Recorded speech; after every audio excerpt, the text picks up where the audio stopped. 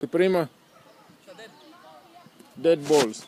This is for the sake of getting total control of the ball and in power of the ball. No matter how the ball goes, he has to control it very dead on the ground. Dead control. This helps to keep the ball in your position at all the time. Every time he does this, he's doing it to keep himself calm. After the first exercise of controlling the ball, he does this to keep the ball closer to his leg.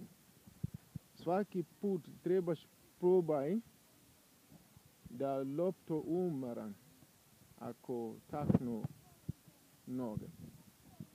Tako je. That's it. Every time you must get control of the ball dead, no matter what. Even if there are people with you, you will not be afraid because you're keeping the ball dead.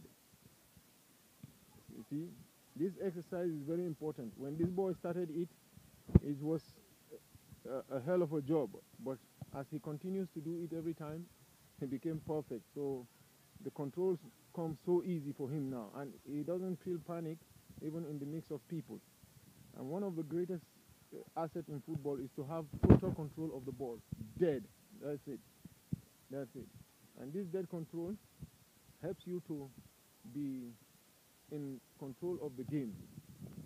Anybody who is in control of the ball is in control of the game. Dead control. And that's it.